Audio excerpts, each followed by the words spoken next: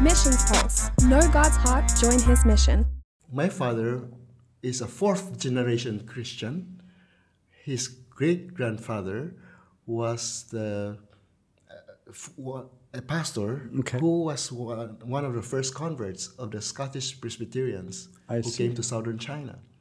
And that great-grandfather made a vow to God that whoever is the firstborn in his descendants, they will be offered for full-time Christian ministry. I see. And so I'm the firstborn of the firstborn of the firstborn of the firstborn. You had no choice. So for the as the fifth generation, I was told at the age of 16, my father told me, before I was born, I was offered for full-time Christian service already. Wow, that in itself is a huge testimony. Oh, yeah.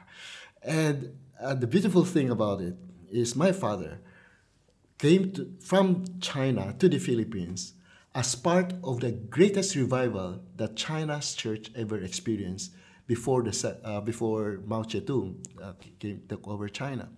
And that was the Jansung revivals. And he is a product of that. And the zeal and the commitment for the Lord he brought with him as an overseas Chinese worker from China coming to the Philippines to settle down and ultimately get married and produce me as the firstborn.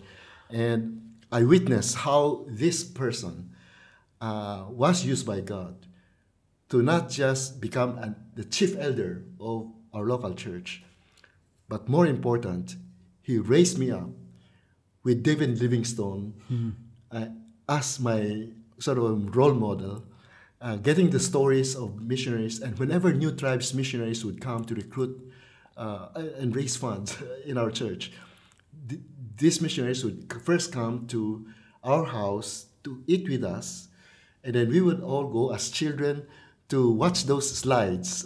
So that we are talking about the late 50s and early 60s. Yes. Well, no, some people perpetuated those a lot later. And then even into the 80s and 90s, people were still doing slides. Yeah.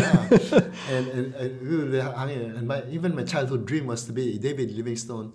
Lord, use me to be a missionary doctor to the tribes. Wow, you know, that was your prayer. Almost in Africa, vaguely as a child. And so that's my heritage.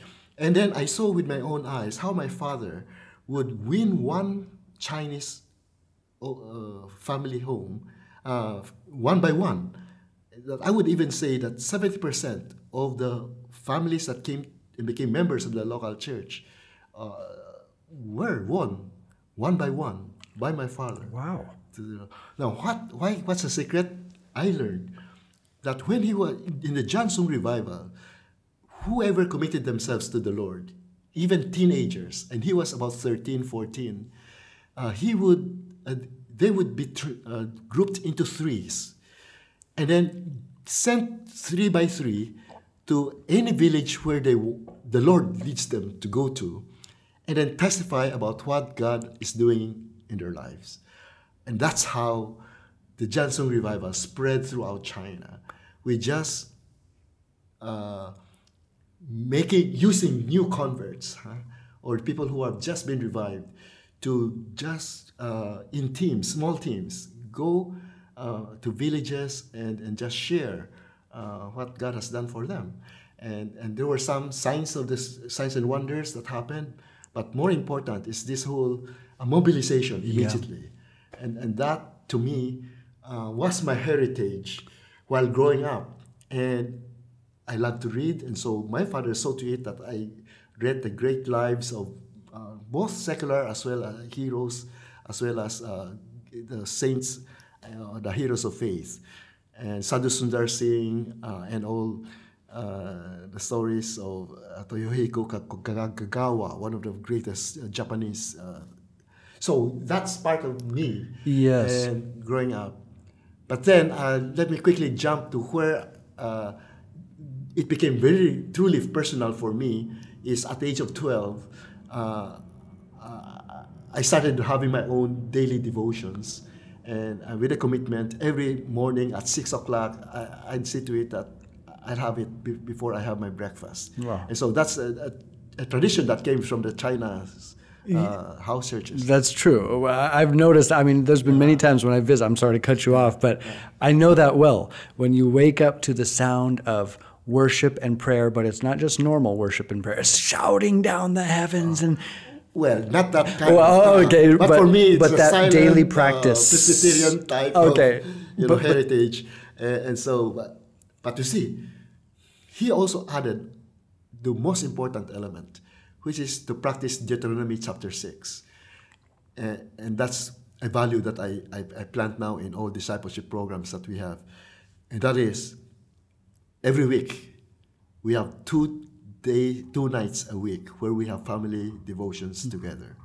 So Tuesday nights and Friday nights, we would all sit around together with my grandpa and grandma on my mother's side, who lives with us, and I, as the eldest, with my younger brother and younger sister, we will all be worshiping, sing a song, share a couple of verses, discuss it a bit, then we would go to prayer together. And that, to me, is the family altar concept, I think, of the Presbyterian tradition that came to China and practiced by those who have been revived, became part of this heritage also that helped strengthen me. Missions Pulse. Know God's heart, join His mission. This podcast is powered by Within Reach Global. Subscribe, watch, and listen on YouTube today. Visit missionspulse.com. Thank you so much for watching. If you enjoyed that video, leave a comment below. Tell me what you thought. Also, you might want to check out this video here, and honestly, that one's not bad either. Make sure you subscribe to Missions Pulse by clicking the subscribe button right here, and also click that little bell button so you get notified every single time we post a new video.